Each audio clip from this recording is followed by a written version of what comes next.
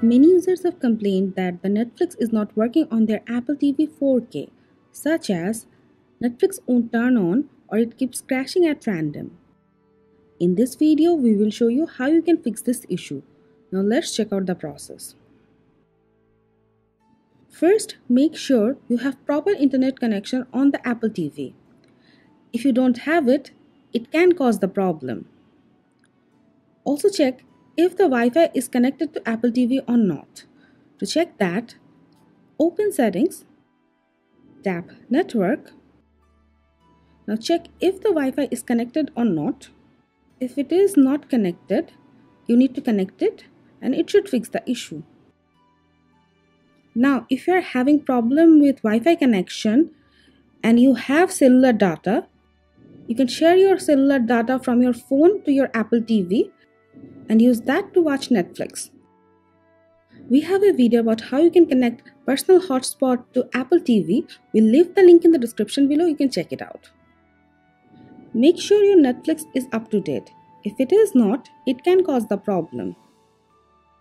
Open App Store. Search for Netflix. Check if there is any update or not. If there is, update it. You can give your Apple TV a forced restart. Press and hold the menu and home screen button together. Keep holding it until the Apple TV light starts to blink. Your Apple TV will take a restart. Or you can directly disconnect the power cable, wait a bit, then connect it again, and it should fix the issue. You need to make sure your Apple TV software is up to date. Open Settings on Apple TV, select System, click Software Update, click Update Software. If there is an update, update it, and it should fix the problem with your Netflix. But if nothing else works, delete the Netflix app from the Apple TV, then reinstall it, and it should fix your problem. These are the ways you can fix Netflix not working on Apple TV.